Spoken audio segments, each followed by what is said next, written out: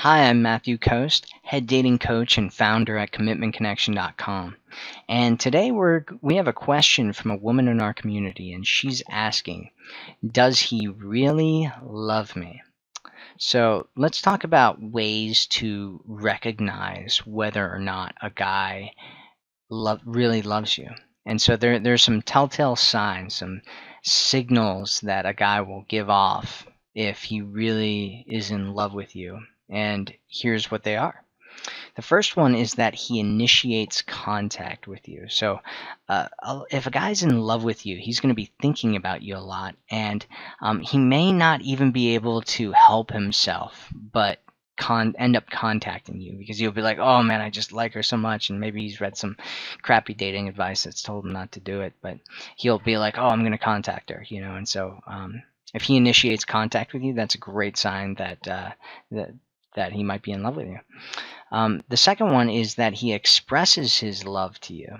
And this doesn't have to be him saying it. It could be the way that he acts, right? So there's kind of a really popular book out there called The Five Love Languages, and it talks about the 5 different ways that people express love to somebody else. And one of them might be, let's go through the 5 real quick. The first one is acts of service. So if he does things for you, that could be as an expression of love. Another one is physical touch. So if he touches you a lot, that could be his expression of love. Another one is spending quality time. So if he wants to get with you one-on-one and spend quality time with you, that could be his expression of love.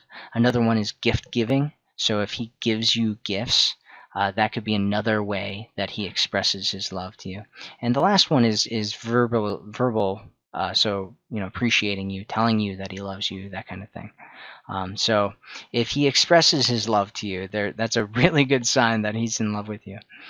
The third one is that he tries to protect you, defends you, or he takes your side, even if you're wrong.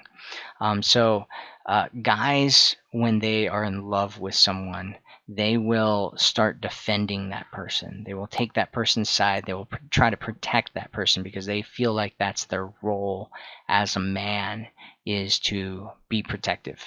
And so if a guy's being really protective with you, then that's a good sign that he might be in love with you as well. The next one is that he wants you to meet his friends and family. And don't get this mistaken with he does have you meet his friends and family, because some guys have friends and family that are not not very great, and sometimes they're embarrassed of them, and they might not decide to have you meet them. But if he really wants you to, maybe even if he is embarrassed of them, he might still have you meet him anyway. So if he wants you to meet his friends and family, that's a good sign. And the last one is that he hints about or he talks about having some type of future with you. So this could just be as simple as talking about things that he wants to do with you in the future, or spending time with you in the future, or just another one is just assuming that the two of you will be together sometime in the future. That's a good hint that he is in love with you.